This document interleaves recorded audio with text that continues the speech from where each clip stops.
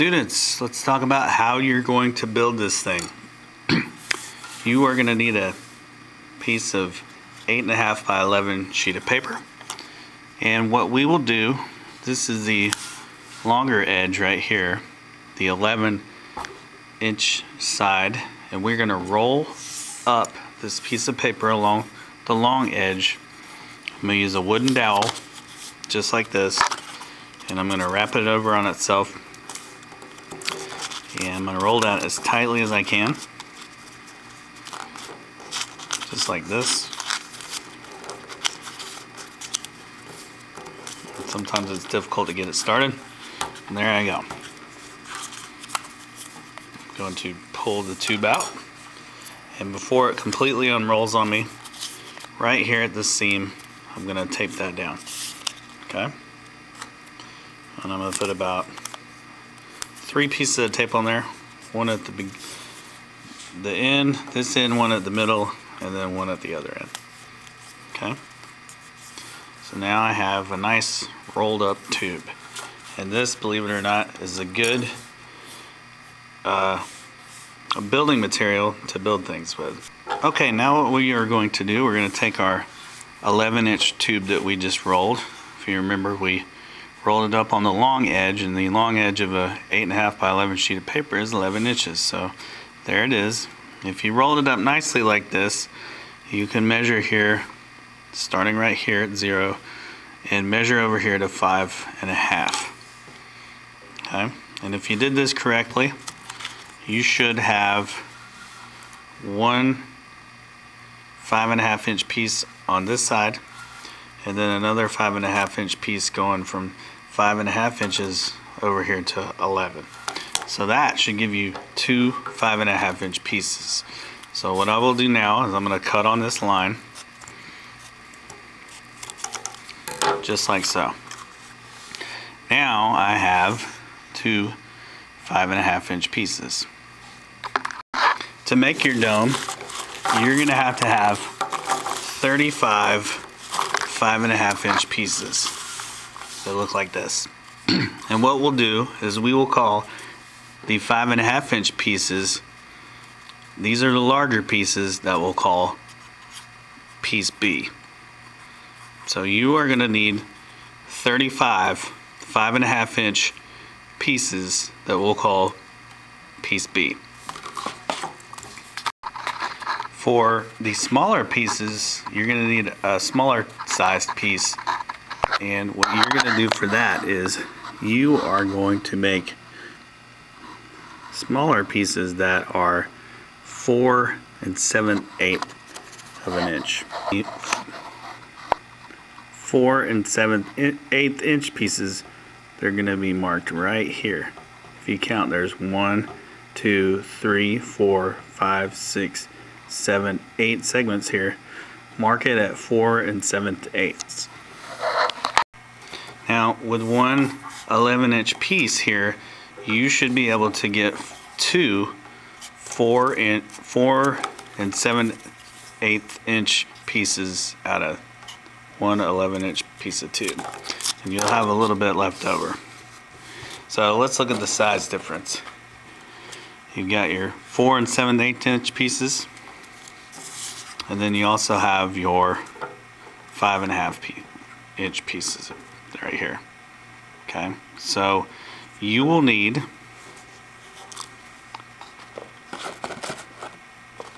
30 4 7/8 inch pieces. Okay, so you're going to need 30 of the smaller ones that are 4 7/8 inches, and then you're going to need 35 of those. So you got 35 5.5 inch pieces and 30 4 7/8 inch pieces. You're going to take 10 of your 5.5 inch pieces and lay them out into a decagon. And an octagon, like a stop sign, has 8 sides, while a decagon has 10 sides. So I've got 2 extra sides here. So you're going to lay them out, and if it's not perfect, that's okay.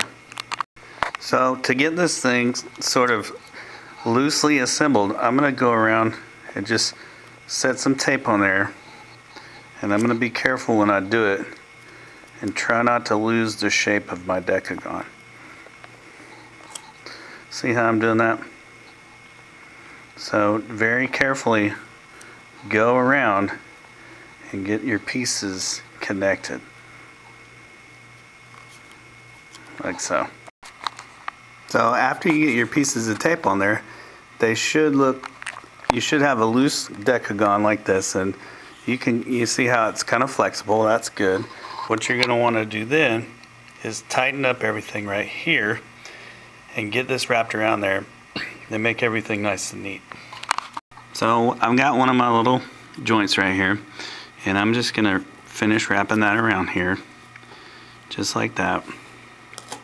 And I might even get another little piece of tape and wrap it around there.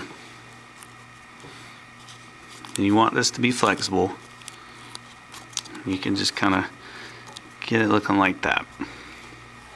And you're going to go around each one and kind of take that little piece, wrap it around, and then reinforce it again with another piece. Just like that. So I double wrapped all my joints. Everything's looking pretty good. If it's kind of not perfect, that's okay. This one has a little bit of, looks like it's squished inwards a little bit, but as we start to build up our dome, it'll start to take better shape. Alright, so now I want to take two of my smaller pieces, and these are the pieces that are 4 7/8 inches, these two pieces. So I'm going to get rid of these longer ones, but I just put these here to illustrate that these are in fact shorter. So I'm going to take two of these shorties right here, and I'm going to make a triangle right here. And just as I did before, I am going to just set a piece of tape right there and set a piece of tape here. Okay, just like so.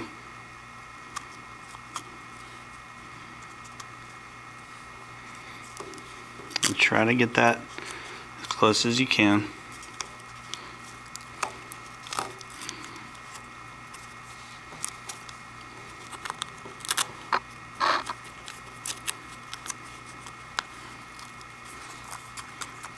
And what we'll do is just kind of do this. Okay, so this is a triangle made out of the A pieces, which are the small pieces. So this piece right here is the larger one, okay, which is the B piece. This piece right here, these two pieces are the A piece, and these are smaller. Okay, so I just kind of propped mine up like this and taped it so that would be like that, and I can go back in there and make that stronger in a minute. Now you remember that these were made out of two A pieces here. This next one, we're going to switch it up and use two B pieces. Okay, so I'm going to get two of my B pieces here and make a triangle right here. Okay, so here's how I'm doing it. I'm just kind of propping it up like that, and I'm just putting a little piece of tape, just, you know, if it's a little bit crinkly and if you have to rip it, that's fine. Okay, and if you have a little extra, that's okay too. So this triangle is made out of the short pieces, and this is made out of the longer ones. So what we're going to do is go short, tall, short, tall, and repeat that pattern. So you can see I have a pattern emerging here. I have tall, short, tall, short. So you're going to repeat this pattern of short, tall, and go all the way around your decagon. So you can kind of see what I've got going on right here. I've got short, or tall, short, tall, short. If you can kind of see, I've got this alternating pattern. See, short, tall, and I'm starting to get this thing built up. Now, one thing to keep in mind is on the other side of these joints. You might want to put a little piece of tape there to make sure that they don't slide off. Okay, so watch out for that.